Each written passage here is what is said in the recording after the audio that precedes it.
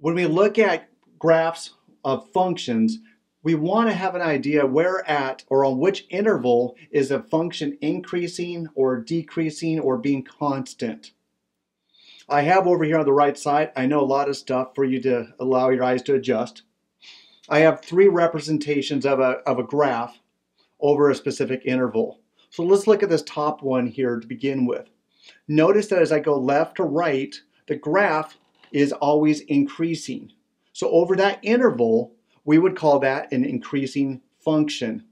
Basically, where I have any f of x1 is less than f of x2, my f of x1 is lower than my f of x2, when my x1 is less than my x2.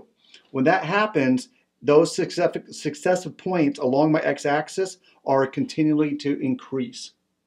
Likewise, we have a decreasing function, which means every move along my x-axis is my graph getting lower. Is it decreasing? We would call that a decreasing function. And then likewise, not likewise, but we also have a constant function. For any successive points of my x values, my y value is exactly the same. It's a constant. It stays horizontal, parallel to the x-axis over that given interval. So we can have graphs that are increasing, decreasing, and constant. Let's look at another graph to kind of get a sense of what's happening here. Let's look at f of x equals 3x squared minus 3x minus x cubed. That graph roughly looks like this.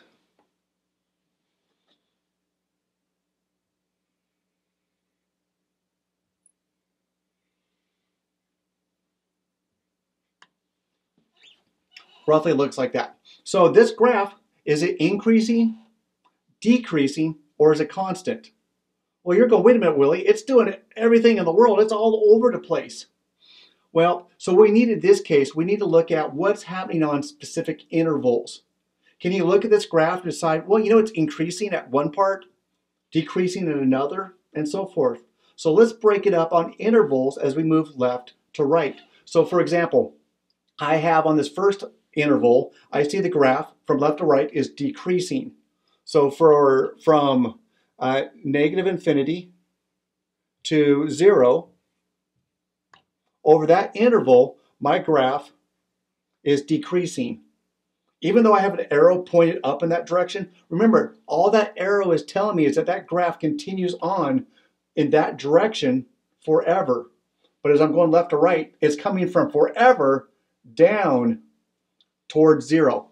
At 0, it changes directions, and then I have another interval from 0 to 1, 2, where my graph is increasing.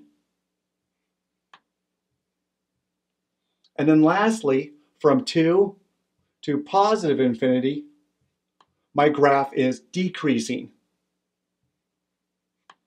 I'm not expecting any other changes because these arrows tell me that this graph is continuing in that fashion forever. So I don't expect it to change change or do anything weird down there. This is where all the interesting and fascinating stuff is at. So again, we can look at a function and over specific intervals describe, is it increasing, decreasing, or just being constant?